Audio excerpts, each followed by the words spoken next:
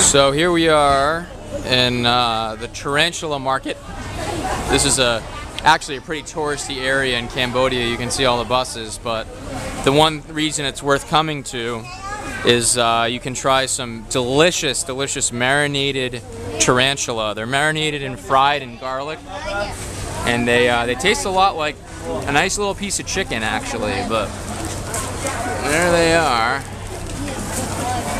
And here's our group with Destination Earth and Photofly Travel Club, and here's a live guy. They don't sting, they have no venom, so this type of tarantula is harmless and domesticated. They don't even care, they're just chilling. That guy's gonna get eaten in a few days, unfortunately, but it's pretty cool stop.